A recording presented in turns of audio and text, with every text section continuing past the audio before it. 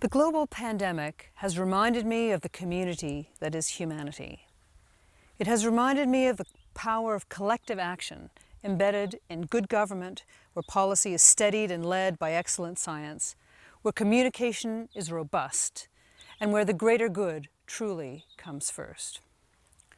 We have seen that the best responses to COVID-19 required a conscious mix of individual and joint initiatives. That a single person can trigger an outbreak of disease, but that to prevent an outbreak takes hundreds of thousands of people acting together. We have seen how much we need each other and how we need each other's actions. As we pivot back to consider how we impact the planet, it is this joint action that will allow us to succeed in saving our ocean's diverse life, in slowing global warming, in harnessing the best science to inform and to guide our governments.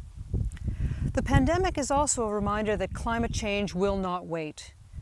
To shift the trajectory of the planet, we need to find the will to work together, to harmonize a strong environmental call to action.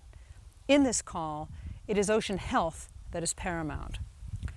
The ocean holds far more heat, carbon, and waste than the rest of the world put together. More than 100 times the carbon dioxide in the atmosphere is stored in the ocean. The ocean represents for us the ultimate challenge in the global commons. It provides us with copious resources that remain in darkness, largely invisible until they are actually in hand. The sea floor is as arcane to us as Mars. Ocean currents move vast swathes of water thousands of kilometers, and fish populations move beneath the surface largely unseen. To champion ocean conservation, then, we need to make hidden things visible. For this, we need observations, we need technologies. We need to use satellites, animal tracking devices, gliders, drifting floats, all crowded with underwater sensors that tell us critical things about the ocean and about its life.